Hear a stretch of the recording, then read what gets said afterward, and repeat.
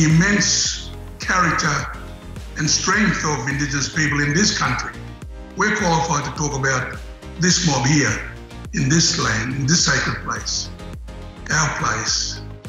What was magic about Mabo, and what is still feeding through the whole Australian community, is that this was something which was there as a matter of law, and the extreme reaction was because people realised this was the biggest shift in the balance of power between Aboriginal and non-Aboriginal people since 1788. Treaty now is one of those words that's highly accepted. You know, it's there, it's in the vocabulary.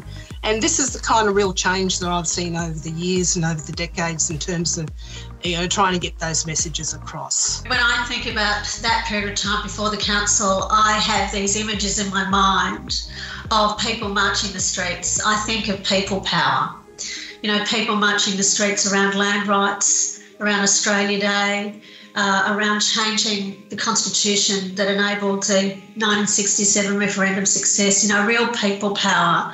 I keep getting reminders all the time that every one of the things we're talking about, whether they were setbacks or whether they were breakthroughs, one thing was building on another and building on another. And it seems that one of the stories that I think will emerge from our conversation is that there has been an impetus building that ultimately becomes undeniable.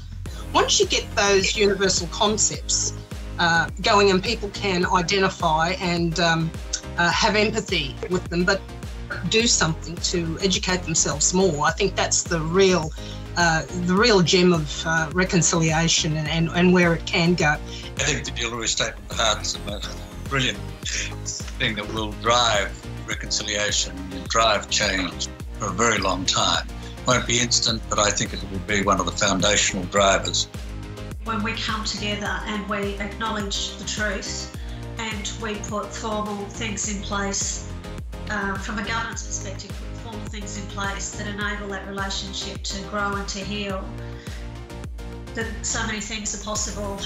Hope, buoyancy and optimism, that'll do me. Get on the wild ride. We're offering, blackfellas are offering a wild ride. Get on it. Find out what it's all about.